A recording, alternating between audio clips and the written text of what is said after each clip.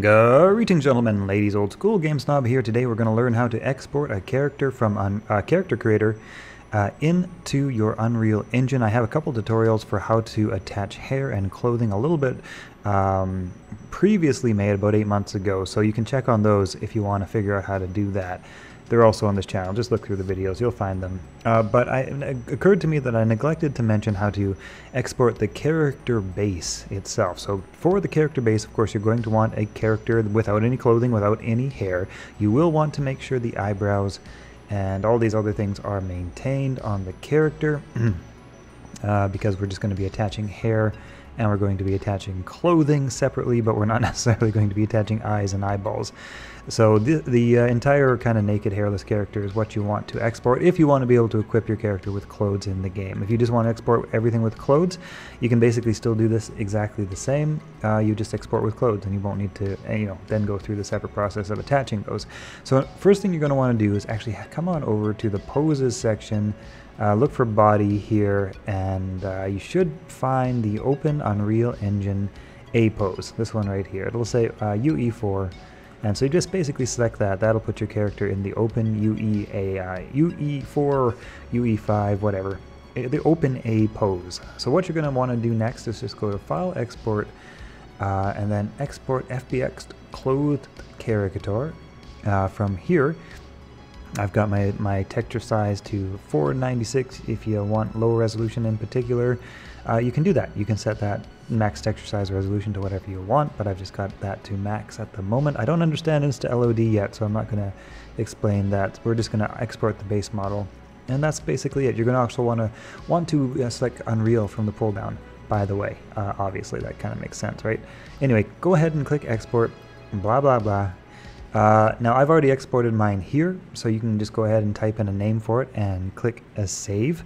That will take a couple minutes to export, but when it's done, you will have something that looks like this. Okay, next up, head on over to Plugins and go to Character Creator, yada yada yada, get the tool for Unreal.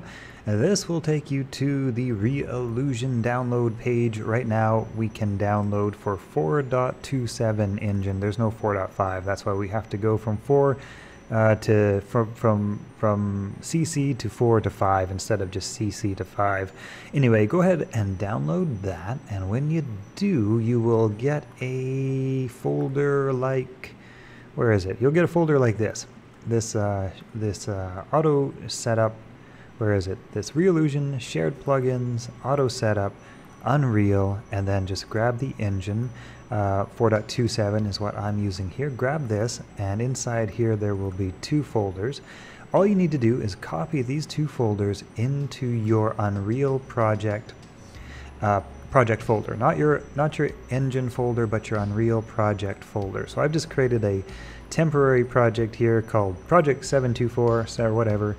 So you can just go ahead and right here in the main project folder where you see content, you won't see plugins initially. Oh, you might if you have some other plugins in there, but initially it'll look like that. So just go ahead and copy from the Re-Illusion download over to your project. And when you do that, you can actually fire up your project, and that will actually automatically set up the Character Creator Auto Rigger plugin. This little thing up here should already be enabled once you do that. If you can confirm this if you want to, just by heading over it, just by typing Character Creator right up here. Mine was enabled as soon as I copied it over. Yours will probably be the same. So now from here we can go ahead. So we've got the CC shaders and we got sort of this auto configuration thing. So now from here I'm actually going to go ahead and create a new folder, and I'm just going to call that Female Hero, and I'm going to import my Female Hero Character Creator into there. So I'm just going to go add an import to Game Female Hero blah blah blah blah blah. Can't talk. Head on over to where we exported our character from Character Creator, the FBX. Where did I do mine? Here we go. Yeah, CC exports. So I'm just going to grab that FBX file like so. Go ahead and click Open. Now from here you're going to want to select the HQ shader. I'm pretty sure this is the Character Creator Auto Rigger shader. I don't fully understand it, but that's the one you click.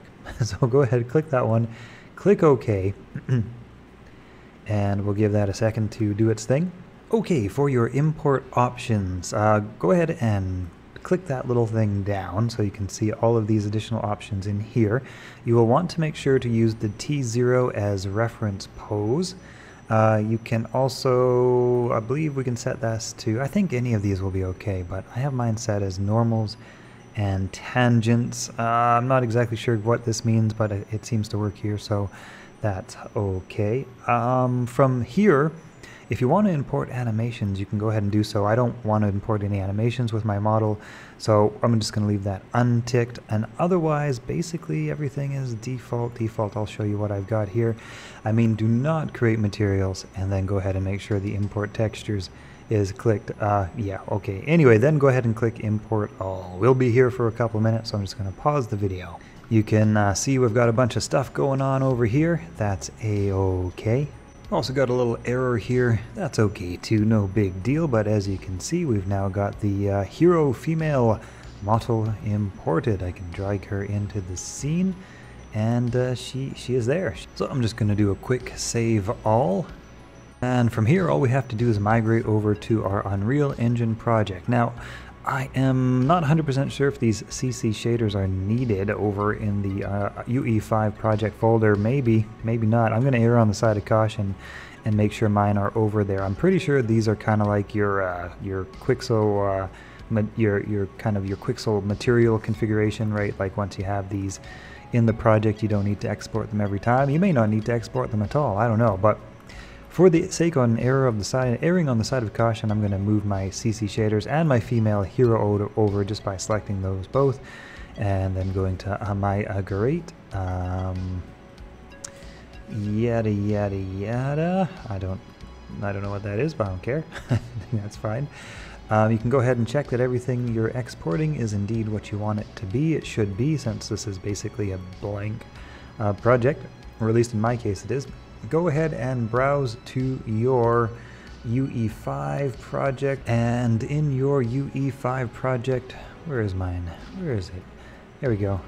Alright, so in your UE5 project, just go ahead and enter into the content folder. This is where you want to select and migrate to. You'll get a little copy, and then heading back over to your Unreal Engine 5 project, we should have the female hero. We got the CC shaders. We got all that good stuff. Let's drag her in and see how we look. I think we're doing a little bit of shader compiling here. Yep, okay, pause. And there we have it, gentlemen and ladies. A character has been imported. Like I say, if you want to get clothes and hair and all those other things, scroll back about 7 or 8 months on my channel, and you will find videos on how to do that. Hope you've enjoyed it. See you later.